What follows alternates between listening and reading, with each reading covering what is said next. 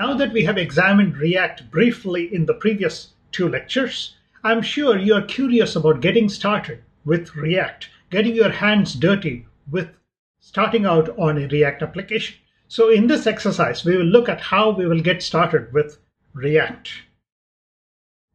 I'm sure by now your computer is already configured with Node and you have access to NPM, the package manager that comes with Node. Just like NPM, Yarn is yet another package manager that is very useful, especially in the React world. In this course, I am going to use Yarn for installing and downloading all my Node modules for my React application. If you choose to instead stay with NPM, that is perfectly fine. You can use NPM to accomplish exactly the same thing. And so whenever I use Yarn, I will also remind you about how you can use NPM to do exactly the same set of commands that I do with Yarn. So if you choose to use Yarn, it is important to get started first installing Yarn on your computer. So where do we get hold of Yarn?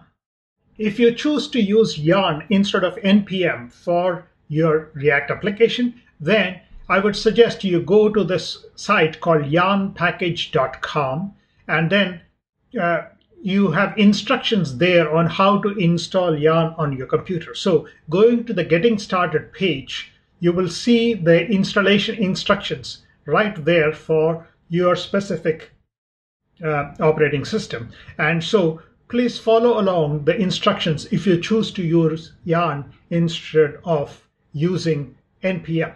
If you choose to use NPM, that is perfectly fine. As I said, I will tell you both approaches as we go along in the exercises of this course.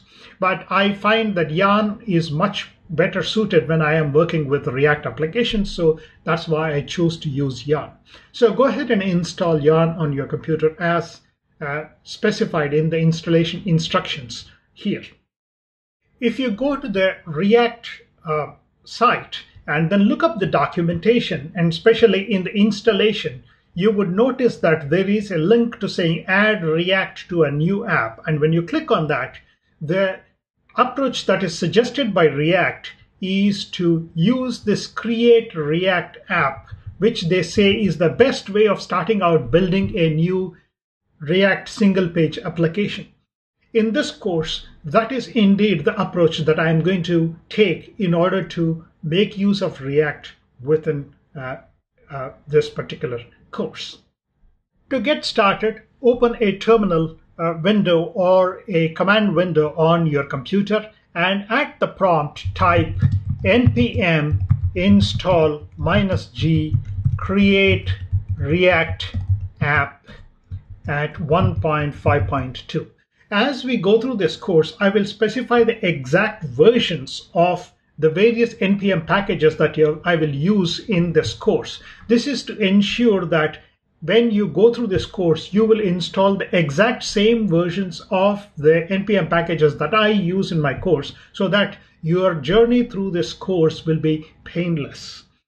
If you are doing this installation on a Mac or a Linux machine, don't forget to put sudo in front of the npm install, because we are installing this as a global package here.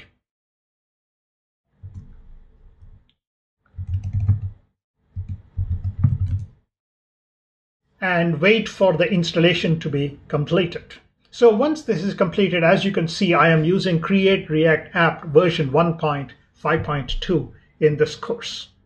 After you install Create React App, you may need to restart your terminal or your command window in order for the Create React App command to be made available at your prompt. So once you get restarted with your terminal or your command window, at the prompt type Create React App --help, and that will print out a set of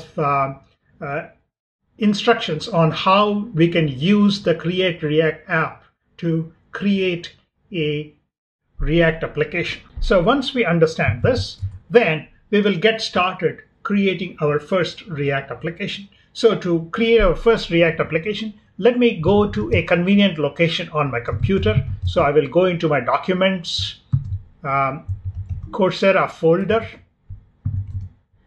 And in this folder, I will create a new subfolder named React. So let me create a new subfolder named React. Again, if you're using a Windows machine, you can appropriately create the React subfolder and then move into the React subfolder. And as you notice, this is empty at this moment. To scaffold out your very first React application, at the prompt, type create React app and then the name of your application as Confusion. It'll become more clearer to you why I named this application as Confusion as you go through the rest of this course. And wait for the create React app to create your React application.